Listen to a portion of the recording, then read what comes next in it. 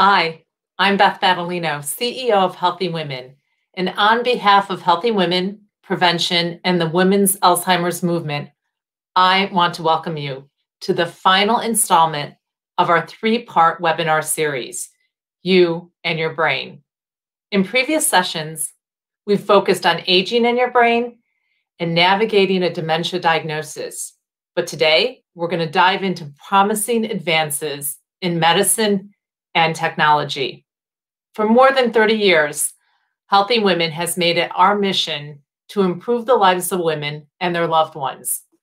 We're committed to helping women age smart and age well, and keeping your brain healthy at every age is so critical. Women make up 2/3 of Alzheimer's cases in the United States, and women of color are at an even higher risk for developing the disease. According to our Aging Smart, Aging Well survey with WebMD, dementia is one of the conditions women worry about the most, yet only 3% of women bring it up with their healthcare provider. That's why we need to have these conversations and why we are so glad to be working with Prevention, which has such a long history of bringing together science and wellness, and the Women's Alzheimer's Movement, a true leader in this arena. Research in the field of brain health is booming, and scientists are looking at innovative ways to approach Alzheimer's disease and other forms of dementia. The approval of the first Alzheimer's drug in nearly 20 years demonstrates the significant need for treatment advances as well as new ways to approach brain health. And today, we are so fortunate to be discussing the latest research and the future of brain health with a panel of leading brain health experts. But first, I am so honored to introduce our moderator for today's webinar, a good friend to Healthy Women, Dr. John Whyte. He's a physician and a writer who has been communicating to the public health issues of nearly 2 decades. He is currently the Chief Medical Officer at WebMD, where he leads efforts to develop and expand strategic partnerships that create meaningful changes around important and timely public health issues. Prior to WebMD, Dr. Whyte served as the Director of Professional Affairs and Stakeholder Engagement at the Center for Drug Evaluation and Research at the U.S. Food and Drug Administration. He is board-certified internist who continues to see patients. We are so excited to have you here, Dr. Whyte, and now I will turn the program over to you. Well, thank you, and I'm delighted to be with you. As you mentioned, I still see patients, so now I get to ask all the questions they've been asking me to this wonderful panel of experts, and I'm really delighted to moderate today's webinar, The Future of Brain Health. And I want to thank you in advance for joining for what I know is going to be an informative and engaging conversation on this very important topic. So now it's my honor to introduce today's esteemed panelists. Dr. Sandra Bond Chapman is the founder and chief director of the Center for Brain Health and the D. Wiley Distinguished University Professor of Behavioral and Brain Sciences at the University of Texas at Dallas. One of the nation's preeminent cognitive neuroscientists, Dr. Chapman is committed to enhancing human cognitive capacity and the underlying brain systems across the lifespan. With more than 50 funded research grants, 200 publications, and a book, Make Your Brain Smarter, Dr. Chapman is defining, measuring, improving, and scaling brain health fitness protocols to reach people around the world. Dr. Chapman is also the co-creator of the Brain Health Project, a collaboration with 30 of the world's leading brain health experts focused on harnessing the brain's potential to lengthen and strengthen its functionality. Welcome, Dr. Chapman. Great to be here. Dr. Richard Isaacson is the director of the Alzheimer's Prevention Clinic, assistant dean of faculty development, and associate professor of neurology at the Weill Cornell Medicine and New York Presbyterian. Dr. Isaacson specializes in Alzheimer's disease risk reduction and treatment, mild cognitive impairment, and preclinical disease. He has published novel methods on using a precision medicine approach in real-world clinical practice of Alzheimer's risk reduction. He led the development of Alzheimer's Universe, a vast online education research portal on Alzheimer's disease. With a clinical practice, a focus on lifestyle interventions, and a broad background in computer science, mHealth, biotechnology, and web development, Dr. Isaacson is committed to using technology to optimize patient care, risk assessment, and early intervention. Welcome, Dr. Isaacson. Great. Thanks for having me. Great to be here. And Karen Jones. She's the president and CEO of the National Caucus and Center on Black Aging, based in Washington, D.C. NCBA is the largest minority-focused aging organization recognized as the leader in senior housing, employment, health, and advocacy on behalf of minority seniors. Prior to this, Ms. Jones was elected and served 8 years as a state representative in the Texas legislature, representing San Antonio.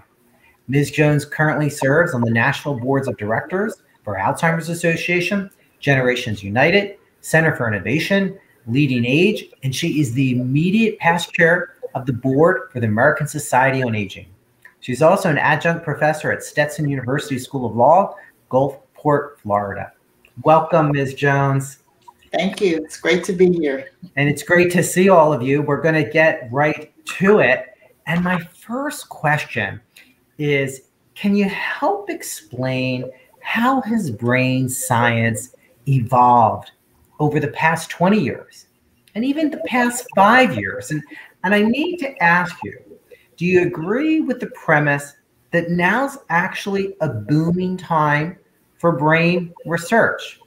We're going to go with ladies first, if we may. So I'm going to start off with Dr. Chapman.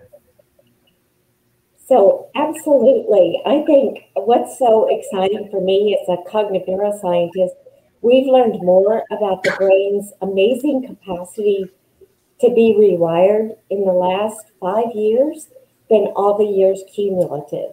And it's a lot because of our fancy brain imaging that's allowing us to see the brain change in real time as people go from being a novice to an expert. So absolutely, the research to know that we can prevent so much of what's going on, but really strengthen our brain starting young, 10 years old, 20 years old, and not wait till what I call right of doom, till something bad happens. So it is a burgeoning area. And every one of us, I think about this, John. Brain health was such a new concept in 1999. I've got a trademark on it because people weren't even talking about the brain in health because it's still seen as a black box. So absolutely, it is a major area of scientific exploration that needs to be translated today. And Karen, how do you feel about the changes that have occurred in the last few years, particularly? Well, obviously, I'm very excited about the potential and all of the new research and all of the new possibilities. Unfortunately, and I appreciate the fact that I'm included with these wonderful experts who understand the brain a whole lot better than I do. I'm more on the grassroots side as an advocate for health. And so we cannot move forward without understanding that in communities of color, there's a higher risk of incidence of Alzheimer's and other dementia, which stems from a variety of medical conditions, all either health-related or socioeconomic risk factors. And so I'm just hoping that all of this good information will obviously move us all forward, but that we take into consideration that there are people, particularly people of color, who may not benefit as much from this because they come with so many other issues that affect their cognitive health. And we're going to come back to that because in many years, it hasn't changed over the past 5 or 20 years. Richard, I want to ask you, what's different today than 10 years ago or 20 years ago? What has changed? The science, the understanding, of the disease? Is it that much different? Is it availability of research dollars? What's the difference? Well, the saying, it takes a village, it's taken a village to get us to this point, from advocates to cognitive neuroscientists to, I'm a clinician, I see patients, and we all have to work together. It's this group moving the needle forward and pushing the ball down the field. And in the last 20 years, I mean, things are completely different. When I was in medical school, we didn't even understand that Alzheimer's disease, as one example, the most common form of dementia, begins in the brain decades before the first symptom of memory loss began. We didn't know that. When a person had dementia, we thought the disease started then. Nope. Alzheimer's disease starts 20 to 30 years, sometimes more potentially, before the first symptom of memory loss. So in 20 years, everything's changed completely. About a decade ago, the diagnostic criteria changed. So when a doctor talks to a patient, just for the first time, we realized that starting early, those mild symptoms, the early symptoms, pre-dementia, before the person can no longer take care of themselves, now we recognize that's a part of the disease, and maybe we can treat that. Maybe we can do something about it. We didn't even know that before that. And in the last 5 years, like Dr. Chapman said, things are completely different. There's been a fast forwarding of progress. I take a very biological and genetic and precision medicine based approach at our patients. And I mean, what I do even a year or two ago is completely different. I take such a deep dive look at a patient, and we try now to truly understand why that person may be on the road to dementia, maybe on the road to declines in cognitive function. And we can precisely begin to identify these paths and then individualize management. So I guess what I would say is everything's totally different now. The whole field has changed, and I couldn't, personally, from a biological and management and treatment perspective, I couldn't be any more hopeful. Now we're on a really good path. Well, I want to dig a little deeper into this issue of diagnosis and prevention. And in some ways, there's similarities to cancer. And a big change in cancer care was the discovery of biomarkers. How have biomarkers been involved with Alzheimer's disease? And maybe we even take a step back, if we can, Rich, and explain to our audience, what are biomarkers as we talk about brain disease, and how are they used perhaps in the diagnosis and detection of Alzheimer's disease? Great. So I think most of us are familiar with getting cholesterol tests when we go to the doctor, and we get that every year or every 6 months. A lot of us are familiar. We get a blood check and we look at blood sugar. And if the blood sugar is high or the cholesterol is high, that person is at a higher risk to have a heart attack or a stroke or another problem with their vascular system. And we want to prevent that, so we do these tests beforehand. Alzheimer's disease biomarkers are quite similar. Now, currently, we use scans, brain scans, something called a PET scan. We can actually look for a biomarker, which is a characteristic finding on a scan that denotes a disease. So for example, amyloid can be found on a PET scan. We can do spinal taps, meaning you get some fluid, it's called a lumbar puncture. We can look for the amyloid protein, the tau protein. These are proteins that get gunked up and build up in the brain of a person with Alzheimer's disease, for example. However, where we're going is blood tests. Within 12 to 18 months, I really believe this is future of our field, we're going to be doing blood tests, just like we get cholesterol tests with HDLs and LDLs and triglycerides. We're going to be getting amyloid, tau, neurofilament light. We're going to be getting these blood biomarkers to screen before a person has symptoms, or if a person is just developing symptoms. So really, we're witnessing a total transformation in the field of dementia, prevention care, risk reduction for dementia, and a biomarker is something that we can detect before a problem happens, or as the problem is just starting, to make an accurate diagnosis. Sandy, do we know with some degree of certainty how well biomarkers correlate either with severity of disease or perhaps susceptibility to different treatment strategies? Are we there yet, or do we need more research? I as a scientist, we always say we need more research. Yeah, well, I always say that, but do we have enough now? But, I think that what we're looking for, as Rich said, is these early markers. And some of the things we're looking at is brain energy metabolism. So we know, for example, even poor sleep causes that disruption, and it may be one of the early triggers that later signals this beta amyloid and tau. But, you know, if we treat it early, absolutely, there are some ways to reverse that. So it's not like, oh my gosh, you've got this biomarker or you've got beta amyloid, because we also know that there's a certain amount of that in the brain that's needed to stay healthy. You know, as some of our drugs have told us, getting rid of all of the amyloid plaque doesn't necessarily associate with cognitive well-being. So that's why this whole field of brain health is so complex and multifaceted, and we need to approach it from a very proactive, preventive approach rather than just either you have it or you don't. So the biomarkers, the genetics, you know, we're now learning a lot about epigenetics. And as we're tracking people, how much you can change this kind of predisposition is pretty transformative for people epigenetics changing. Yeah, epigenetics changing our genes is we could spend a whole nother hour on that.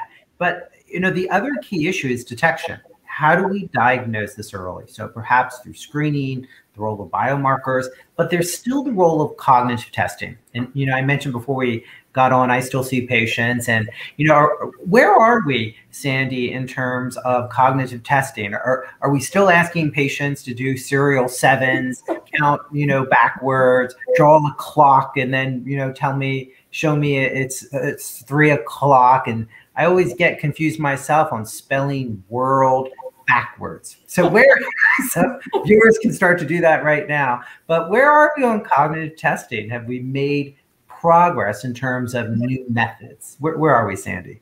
You know, I think that's an area that we've made a lot of progress. For example, at Brain Health, and this global brain health project that we're launching is developing much more complex measures than the ones that you're talking about screening, because we know many people pass those tests at very high levels, but still have some of the early signs, as Rich was talking about. We want early detection. It's really more our complex thinking, our innovation, and not so much our memory, because everyone, even my college students, talk about memory problems, that it's much more complex than that. So absolutely, we are developing a lot more sophisticated cognitive measures.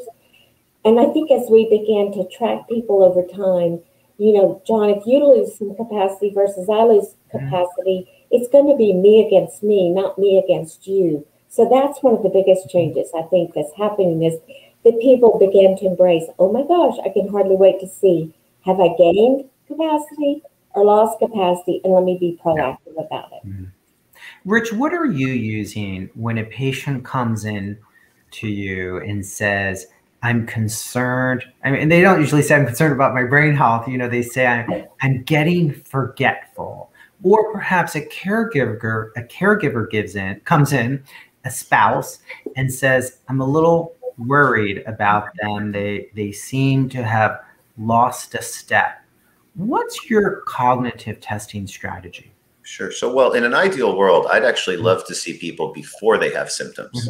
If I have a person with memory loss or dementia, and they have a family member, a child, a daughter or a son, for example, those are the people that I'd like to treat, because I'd like to really start early. But whether a person has symptoms or not, if someone is coming to me to try to diagnose their symptoms and be on a treatment plan, or if someone is coming in to say, Doc, is there anything I can do to reduce my risk or slow any potential progression to dementia that I may get in 10 or 20 years?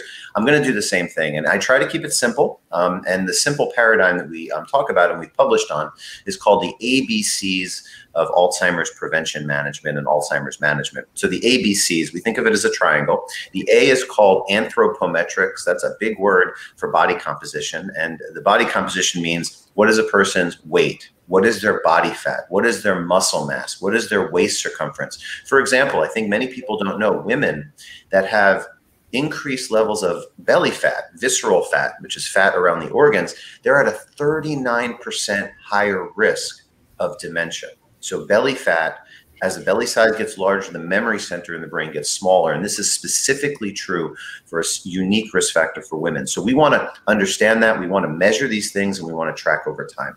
The other really important thing is the B, blood-based biomarkers, or B for blood tests. B includes cholesterol tests, tests of metabolism like blood sugar, hemoglobin A1C, insulin. We look at tests for inflammation in the blood. And then we also look at nutritional markers. There are certain things that people can eat that can actually be protective against cognitive decline. And there are other things people eat that can be harmful.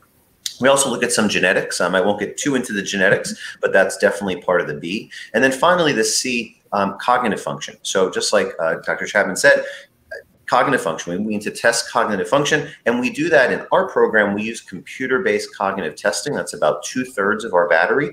We use something called the NIH Toolbox. It feels kind of like activities or games, but what they're really doing is truly assessing cognitive function. And then we do the traditional pen and paper tests, memory tests, and drawing figures and things like that.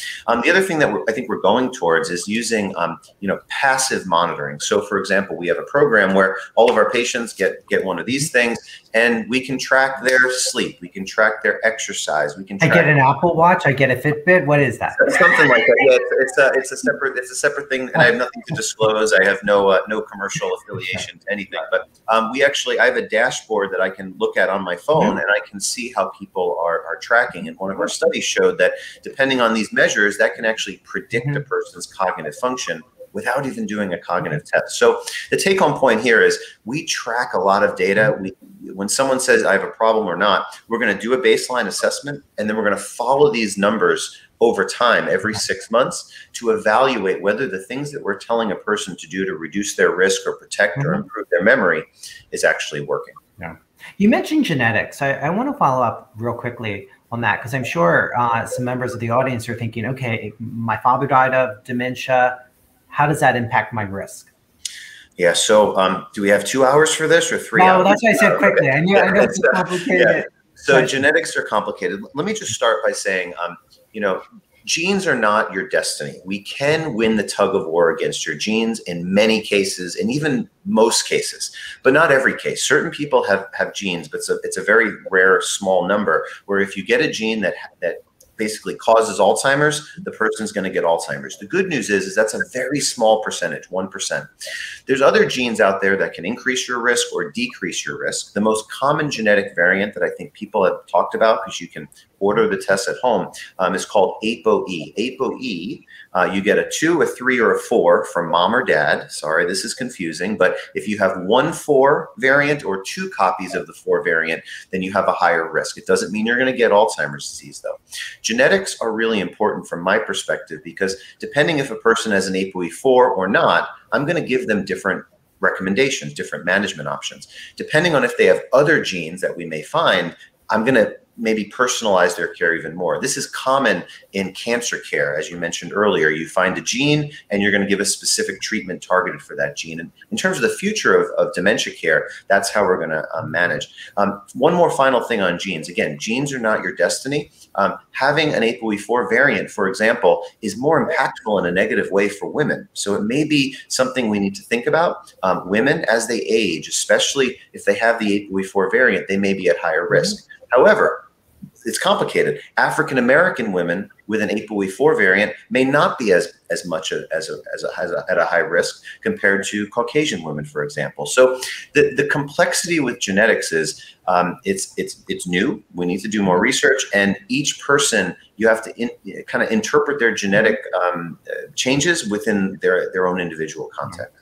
So I want to bring Karen in. Karen, we're hearing about these fancy lab tests that we can do, some genetic testing, a whole bunch of cognitive testing, measuring, visceral fat. But we know for communities of color, they often don't have access, or they often don't have dementia, high on their list of issues.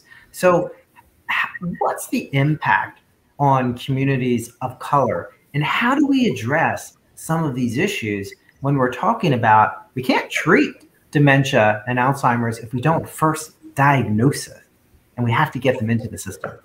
Well, I'm always excited to hear about all the advances and the innovations that are going on in terms of addressing Alzheimer's and dementia. I think we all have a silent fear. I remember my father, before he passed away, he said he's so glad He said, I would rather lose a limb than lose my mind. And so we all care about our brain health. And so I'm always excited to hear that. I don't want to sound like the Grim Reaper, but as part of my job in trying to educate and make my community aware of these opportunities for this kind of research and treatment, we have to go back and look, unfortunately, at and acknowledge that the social environment in terms of disparities, quality of education, higher rates of poverty, the greater exposure to adversity and discrimination, all imposed by structural racism. And I know everyone's tired of it, but it has such an impact on overall health, particularly how it impacts brain health. And so we focus on trying to change all of those disparities to at least assist that, but we make sure that our communities get more information so that they're made aware of the symptoms early on. And then also we work to make sure that in the medical profession, they are diagnosed at an earlier rate. So we have a lot of work ahead of us. And I'm hoping that all of this exciting information on new treatments can certainly reach all people so that we can move ahead past this devastating disease. But as you work with your colleagues, I mean, I find this in some patients of color that I see, dementia is not top on their list. I'm concerned about diabetes. I'm concerned about hypertension. And, I know someone with kidney disease, they tell me, or I'm concerned about a heart attack. They often don't say dementia and Alzheimer's to the same degree that Caucasian patients might. Have you found that too in your work? And how do we change that? Oh, absolutely. We certainly have to deal with what's, where the pain is first. And then, we are still learning. And I always have to preface this by saying that African Americans, along with other racial and ethnic groups, are not monolithic. And so there are many of us who've had fortunate opportunities, and we're quite aware of dementia, its potential in terms of treatment, all of those things. But in terms of the larger percentage of people, no, they're worried about their diabetes. They're worried about cardiovascular. And then, we're going to talk about stress and what stress does to the brain. And on average, we all have a lot of stress, but there's an added stress on people of color in that they have to deal with issues of discrimination and racism. And that has a major focus on it. So no, our first priority is, of course, getting our cholesterol and heart disease, but we've got all these other other factors that play into it. Quality of life, lack of education, food deserts. I mean, it goes on that we have to address as a society so that we see an improvement in people's overall health. And you talk about the impact of stress on the brain. Something I've always found fascinating is the ability of the brain to change. And that's not the case of everything in our body. So Sandy, I see you smiling. There's this, big word, neuroplasticity, which is a fundamental concept in the diagnosis and treatment of dementia. So explain to our audience what we mean by neuroplasticity and what role it plays as we talk about brain health. So I think that neuroplasticity is probably the greatest gift that human design has at its disposal, is this ability to change your brain by how you think, how you feel when you sleep, your emotions, your social cognition. And John, and you were talking about stress. One of the things that we've developed with neuroplasticity is how can individuals begin to embrace the amazing potential of the brain to be strengthened? We've shown people 50 years and older, healthy people, regain almost 2 decades back of their neural health in terms of brain blood flow, connectivity, cortical thickness, by teaching them how to think better and embrace sort of this gift of neuroplasticity. rather than just accept aging, the number one cause of cognitive decline is healthy people letting their brain decline. That starts in our 20s in health. So being able to be preventive, take advantage of this, but neuroplasticity also means negatively, our brain changes by the toxic things we're doing. So it's not all good. I mean, our brain changes if we don't sleep. If you didn't sleep last night, you wake up the next morning, man, your brain's not as efficient as it was.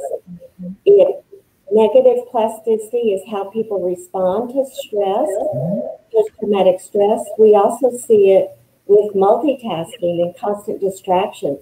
So neuroplasticity is a good thing, but it's also important to realize that we lose capacity by how we use our brain.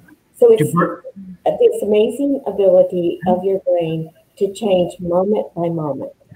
Now, you mentioned in our 20s, our brain health, I'm going to paraphrase, so tell me if I'm simplifying it. We lose brain cells, but we have billions of them. Do brain cells regenerate? That's to you, Sandy. Oh, it's back to me. Good. Yeah. Do brain cells regenerate? Yes, there is evidence that the brain cells can regenerate in the hippocampus with exercise, and that we can see those. What we're more interested in is the connectivity. So more doesn't always mean better. So what are they doing and how are they using it? And what is the part of it? Absolutely, we get new brain cells, we improve connectivity. As we age, when people say, what's your peak brain years? Most people say it's 10 years younger than they are now. Well, I say, don't you wish it was 10 years ahead of you? And it can be. All right, I'm going to find out how I get to that point 10 years from now. But first, I want to ask Rich, sometimes advocates will say, you've seen one patient with Alzheimer's, you've seen one patient with Alzheimer's, meaning there's a wide range of presentation and response to treatment. It needs to be very personalized. And you referenced early on about precision medicine and personalized medicine. Is that a fair assessment? That example of you see one, you've only seen one? Yeah, I say that a lot, and I want to qualify. Maybe I heard it from you. yeah, sure. Sorry. So I say that a lot. So good quote. You're hired. But I also want to qualify it because I would say about 50% or more of patients with Alzheimer's are pretty similar. But these idiosyncrasies are really important. And I have 4 family members with Alzheimer's. I can tell you, my Uncle Bob was totally different than my dad's first cousin Charlotte. Like they just different sexes, right? Man versus woman. That's actually very important. And I had no idea about the differences when I first learned this, 10, 15 years ago. Now I understand.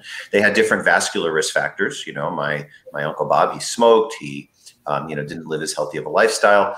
So I think different people can be on different roads to Alzheimer's, and different people with dementia can present and behave very differently. So I completely agree with that. And it's truly, from a preventative standpoint, from a risk factor management perspective, different people, in my opinion, can take different roads to Alzheimer's disease. So for example, some people may be on the road where they have high blood pressure, high cholesterol, diabetes, and maybe that doesn't cause Alzheimer's per se, but it can fast forward dementia and it can fast forward Alzheimer's. And at least 1 out of every 3 people that have Alzheimer's have a mixed dementia where they have these vascular issues as well, and that changes things. So I guess what I would say is men and women can be on different roads. People with different medical issues can be on different roads. People with different genetics can be on different roads. And if you really follow patients, I'm a clinician like you, John, and I follow patients so closely, and people present differently. They talk differently. They can manage during their day-to-day lives differently. And I really believe that management should likely need to be tailored differently depending on how the person presents, to a physician. Yeah. Well, I want to dig a little deeper into these sex differences. And Sandy, I want to ask you, what are the differences we see in Alzheimer's disease risk as well as treatment as it relates to men versus women? And I just want to reflect on and have you comment on, when I see patients with dementia, the men are usually with their spouse who says he's having problems. I don't see it as often, perhaps, in women the other way around. Is that a fair assessment in terms of, is it occurring earlier in men than women, or women not just being diagnosed as often as they should? What's going on here as it relates to men versus women in terms of Alzheimer's disease risk and treatment? I think we're trying to understand a lot of the female differences that may make them at greater risk. For a long time, it was believed, for example, that women had greater risk, mainly because they live longer. Well, we now know that's not true, because even at 60, we see that the incidence is higher. And some thought, well, it's some of the things that Karen was talking about, the educational opportunities and the job, the things that builds this cognitive reserve. But it looks like it's much more complex than that. Is it the socioeconomic factors of them juggling so many things? I think that, I'm just really glad that we're starting to study it. One of the things that we have found, and we've worked with probably 1,000 different individuals with mild cognitive impairment with Alzheimer's disease, we see that women actually are more likely to sign up to see can they benefit from cognitive training. And they're also, as caregivers, while they're at greater risk, they're also more likely to realize, hey, I want to take up the mantle of this increased burden that I'm doing and do something about it. So, some of the genetic risk factors, the biological factors, we're working with Dr. Lisa Mosconi and trying to understand some of that. I think, as we follow women long term to see what's prevented, I'm really excited about the potential of estrogen, hormone replacement, to really treat women in a different way, but individual women as well. Do we think estrogen's protective in the development of Alzheimer's disease, or we don't know? I think it's a mixed bag, right? At first it was thought to be, and now it's not. And so things just seem like they get flipped in terms of estrogen being protective for individuals. So again, I think it's not one size fits all. Okay. So I'm sure a lot of people are tuned in because they want to know, what can they do to prevent Alzheimer's dementia? What's the role of lifestyle? So I'm going to start with you, Rich, and this is what everybody wants to know. I want to know it. What do I need to be eating? How much exercise do I need to do? Do I have to do Sudoku? Like what do I need to be doing? Karen and I are thinking, we got to go do crossword puzzles later. Rank them for me. Making it tougher for you. Can't do everything. Yeah. So the good news is, I want to keep it simple for everybody. Okay. I have this I have this magic pill, and if you take this magic pill, no, I'm just kidding. So unfortunately, I've seen those commercials, Rich. We'll come back to that. I know. Yes. Yeah. So what do we need to be doing? Yeah. So first of all, so there's no one size fits all approach. Let's start by saying that. But there's a lot of things that help many people. So let's just start with that. The first thing a person needs to do is breathe and take a deep breath, because when you think about brain health and you think about all the potential options and you think about all the, what should I do this? I saw this commercial. What should I talk to my doctor? I think it can be overwhelming for a lot of people. So I think the first thing, take a deep breath, then talk to your doctor. It sounds silly, talk to your doctor. Doctor's saying talk to your doctor, right? Well, talk to your doctor and just get the general medical evaluation for things like high blood pressure, high cholesterol, and diabetes. The amount of patients that come to see me that have high blood pressure and they're taking a pill and then they take their blood pressure and their pressures are still 140s, 150s, over 80s to 90s, that is still high blood pressure. There's research that shows in a randomized study called the Sprint Mind study that even if you get your blood pressure down from the 140s over 80s to the 120s over 70s or below, you can reduce your likelihood of developing these mild cognitive impairment, the early signs of cognitive decline, by 19% just by changing one risk factor, and that's blood pressure. So I'm giving you one specific example because it's such a really important one. But every single person out there needs to understand their own individual risk factors. The first way to do that, talk to a doctor. The second thing, Know your numbers. Everyone out there should know their blood pressure, their blood sugar, their waist circumference, their weight. People should know all these things. And I know I don't like getting on a scale. But I do it. I do it and I track it. And my body fat scale tells me how I'm doing, and it helps me track things. So those are some of the initial things. I think about lifestyle interventions as exercise is about the most important thing on the planet that any person can do for brain health. Walking is better than nothing. Walking for 20, 30, or 40 minutes is better than 5 or 10 minutes. But the real optimal exercise plan should be a mix. Strength training at least twice a week. I think many people skip that. Cardiovascular training, maybe pushing it a little bit more. People, for example, with the ApoE4 variant, that genetic risk factor, may need to push it a little more. We recommend high intensity interval training a couple times a week. And then steady state cardio, getting your heart rate at about 60 to 65% of its maximum. For me, it's in the low 110s, and keeping it there for 30 to 45 minutes, at least several times a week. You can do that on a brisk walk or on a bicycle, whatever it is. So having a targeted approach to exercise, eating a Mediterranean style diet, fatty fish like mackerel, lake trout, wild salmon, sardines, albacore tuna in low amounts. These are things that can be brain healthy. Making sure people get adequate sleep. Exercise can loosen up that amyloid, but sleep, you need to really make a plan for sleep. Burning the candle at both ends, 5-6 hours a night, you can't do it. At least 7.5 hours. Try to make good quality time for sleep. Stress management, keeping the brain engaged. Whether you learn something new, a new language, musical instruments. I learned all about cryptocurrency last week, and I'm losing my shirt in Bitcoin. So don't learn about Bitcoin. Skip that one. That didn't work for me. Now I'm learning how to maybe. I could have told you that, Rich. Thank you. So be careful. Some of the things you learn may not be good. So don't check the Bitcoin today.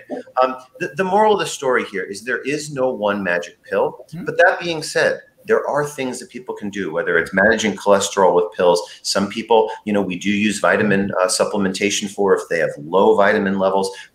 This is a very complex topic, but there's a lot you can do. That's the biggest take home. I'm sure people are focused on the sardines. I don't know how many people are doing sardines, but people do want to know, do we have good data on things like learning another language? You mentioned that, or, reading more often, or doing crossword puzzles. Sandy, do we have data on that works too? Or is that just things people should do them if they enjoy them, but if they don't, not necessarily take them up? So yes, we do have very strong data. We have almost 600 randomized trials now showing that cognitive training is one of the strongest ways to build the brain. But it's really important to think about what it is that you use. And in the last 2 years, based on 30 years of research, we're trying to get people to remove the stigma from their brain. Because right now, if the whole audience, if I said to everyone, hey, in 30 minutes, you're going to take a brain test, like, whoa, no, not me, not now, I'm not ready. Because we have so much stigma. We don't embrace the potential of our brain.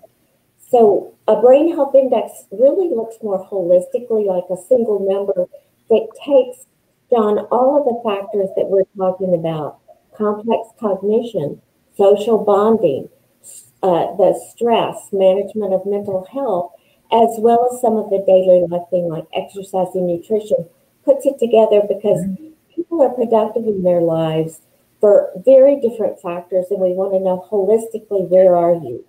Now, in terms of the specificity that you're asking, the brain, whatever you practice is what your brain gets better at. So I tell people, if you love crossword puzzles and you want to get better and better at crossword puzzles, then keep doing them.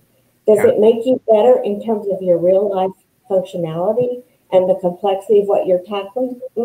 Probably not.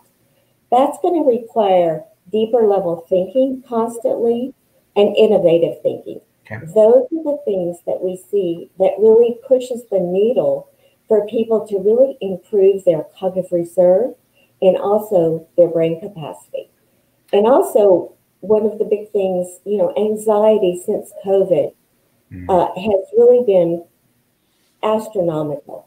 For college students, for millennials, for 50-year-olds, every age person and people of color, and particularly people in low SES groups.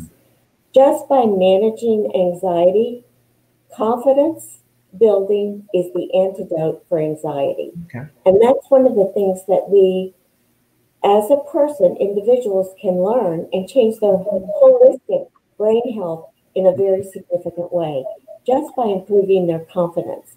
And that's what one of our partners, for example, has a book on. How does confidence work to change the brain and your neuropharmacy? Okay. Well, what about some of these other non-tangential elements? You mentioned, confidence, but, some people say it's the power of purpose. People who are purposeful live longer, or this concept of resilience or fortitude. Do we have good data around that, or are those just, good things to do? John, that's what's so exciting. We just finished a pilot study for this. We're going to enroll 120,000 healthy people from ages 10 to 100 and follow them every year to do the trainings. And what we first discovered, the data showed 3 factors that contributed holistically to making me more robust. One was clarity of thinking, and it wasn't the way that we had predicted. We started off thinking that it would be cognitive, social, real life functionality, exercise, nutrition, and then psychological well-being. But it didn't turn out to be that. So we found that the factors of these 31 measures of these individuals pre and post testing and training, the first one's clarity, which is kind of this ability to see things deeper, to innovate. But when people had improved clarity in this period of time, their sleep got better, their compassion got better, as well as their ability to be optimistic. So clarity was a big factor. The second that you mentioned was resilience, tended to help this holistic brain health index. And resilience was this ability to develop deep social bonds, people that have deep relationships, and it doesn't have to be a lot, but someone that you can count on, and then also purpose was part of this resilience. People can overcome a lot when they have a sense of purpose and help their holistic brain health index. And the third one was fortitude. And that was the ability to kind of be able to know that you could weather the storm, to find moments of joy, and to see that. So those 3 factors were the things that we found that help people's holistic brain health index to get better. So absolutely, we're interested in motivating people from a proactive point of view rather than just fear point of view. Karen, I want to get your thoughts on these lifestyle changes. Rich told us we should, eat fruits and vegetables. We should eat all these different types of fish. We need to exercise. We need to sleep. But many people will say that can be hard to do when you're on limited income. Fruits and vegetables and fish can be expensive. It's not easy to sleep 7 to 9 hours a night if you've got 2 jobs and, decrease your stress. There's only so many limits in the day, so many hours in the day. Are these practical for, and it's not for all, as you said, it's not all communities of colors, but particularly those that are socially disadvantaged? How do we help them institute these lifestyle changes, which we know can reduce the incidence of Alzheimer's? Well, I don't know if it's about practical, but in terms of realistic, we know that that's not possible for a large percentage of the population. And so I hate to always be the grim reaper after we hear all these wonderful messages on how advanced and how we are moving forward in terms of addressing these things with brain health.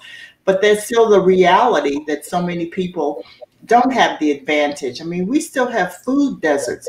That means they don't have the option of fresh fruits and vegetables. I've already mentioned stress. We have a different kind of stress. And really and truly, when we talk about resilience, I don't know of a people more resilient than African Americans and what we have endured and where we continue to endure. So I know that it sounds like you're always talking about these things, but if you want to see an improvement in the quality of life of people where they understand how important these things are to their health, particularly their brain health, we still have to do so much more awareness and education, and we have to address the issues that then create barriers for them to be able to have the optimal cognitive health. So, you know, we're going to keep working on that aspect. I'm going to keep encouraging the research, the clinicians to continue to work to seek hopefully a cure from this. But we still have a whole lot to do so that we can prevent those things. Karen, your organization is based in Washington, D.C.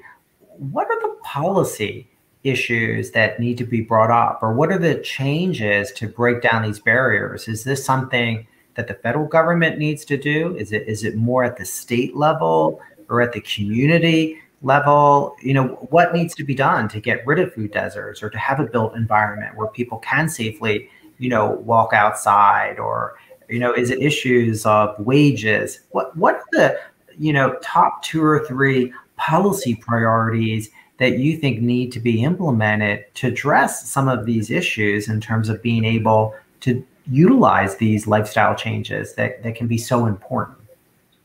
Well, beyond just valuing all human beings equally, I'd like to see, just like Dr. Isaacson said earlier, it's going to take all of us. It's going to take a village. It's going to take advocates and grassroots organizations like mine to continue to educate communities on their health and how to have better health. It's going to take researchers to have clinical trials that are diverse and include all kinds of people so that we can get to how we address individuals with their brain health. It's going to take clinicians to recognize and just make sure that there's no implicit or explicit bias in treating a patient. And so it's going to take a village. And in terms of all of us working together, we then influence policymakers and legislators and appropriators to make sure that the funding is there to support the research and the treatment and caregiving to support communities so that we can really address this issue effectively, because it's very costly when you have Alzheimer's or dementias. It is a very costly disease. So we're trying to address those things. And of course, our ultimate goal is just to make sure we have a healthy society. Rich, you mentioned early on that ideally you'd like to see people in their 20s. To talk about it. But some people in the audience might be thinking, I'm already in my 50s or in my 60s or maybe in the 70s. Is there a point when lifestyle changes aren't really going to make that much of a difference in Alzheimer's disease prevention, maybe in some other conditions, but not in terms of your brain? So I'm going to react. I'm going to respond with one simple thing. It's never too late. I think someone can make a change today, right now. You can plan for it tomorrow, but why not just make the change today and have that small but incrementally positive impact on brain health over time? Whether it's cognitive training, whether it's exercise, whether it's taking a walk, whether it's taking a deep breath to de-stress. There are certain things that basically anyone can do right now with as low cost as possible, but granted, there are many people that are not able to do much of this. I think anyone can do it. We actually have research that have tried to look into answering this question. We see people, we started seeing people 40 and up, and then we went to 30 and up, and now we're at 25 and above. We haven't seen anyone younger, but who knows, that may be on the docket at some point. For example, the Women's Alzheimer's Movement funded a study to try to look at, in our work, in our clinic, is there an age difference? Is there a sex difference? Do women versus men respond differently to these lifestyle interventions? And one of the studies we've published so far, it did show that people aged 61 and lower did respond better and maybe more robustly, but people above the age of 61 still responded. It just took them a little bit more time. And now what we're doing is, and we haven't published this yet, so I won't talk about it, but, what are the sex differences? Women versus men of different ages, women during the perimenopause transition, do they respond as robustly? What about women with the APOE4 variant? So what I'm going to say is anyone at any age today, right now, can make a commitment to make a positive change. That being said, there are idiosyncrasies. There are some genetic and sex differences and age differences. You just need to maybe wait a little bit longer for that, result. But in theory, based on the evidence, it still should happen. Okay. Sandy, what about those persons who already have mild cognitive impairment? Will they still benefit from these lifestyle changes, which may be more difficult for them to implement? Actually, we've done some randomized trials with people both with mild cognitive impairment as well as early Alzheimer's disease. And one of my doctoral students had worked on it for a long time. I said, "Ooh, no, it's hard to make changes." But indeed, both the mild cognitive impairment, we saw changes both in brain health, improving with our brain imaging. We saw changes in their memory, in their reasoning, and in their social engagement. So just think, if we could push off the full-blown Alzheimer's by 2 years, the cost effectiveness of that is pretty transformative. And there's a word, John, that I came up with several years ago, brainomics, which is the high economic cost of waiting to be right a boom. We always treat things too late. If we start left a boom before something bad happens, diagnosis, then the cost savings is going to be phenomenal. If people have productive lives longer, less caregiving, the brainomics and public policy to start putting our brain and health at the center of our care, it is a whole new area of care. So absolutely, it's never too late. Mild cognitive impairment, brain change, yes. It is getting late for our panel, so I'm going to squeeze in a few more things quickly, if I may. What about the role of clinical trials? You all talked about, this is a burgeoning area of research. How do folks get involved in a clinical trial for Alzheimer's disease? Rich, what's your recommendation to folks?